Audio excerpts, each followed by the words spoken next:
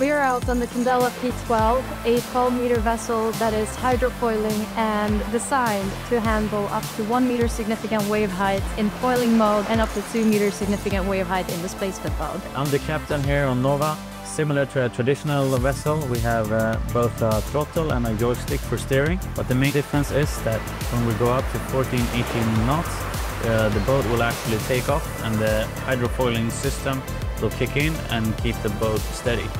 The only thing I need to do is actually steer and go where I want.